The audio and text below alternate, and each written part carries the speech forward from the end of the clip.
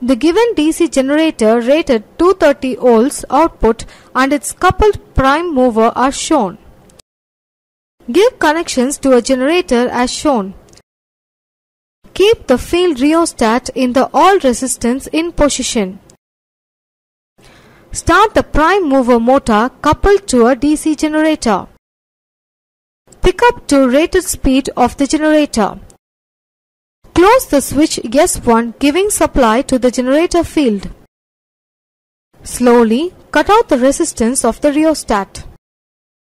At one stage, a small voltage of 50 volt is indicated at the output voltmeter of the generator. Record the corresponding field current value 1 ampere and the output voltage.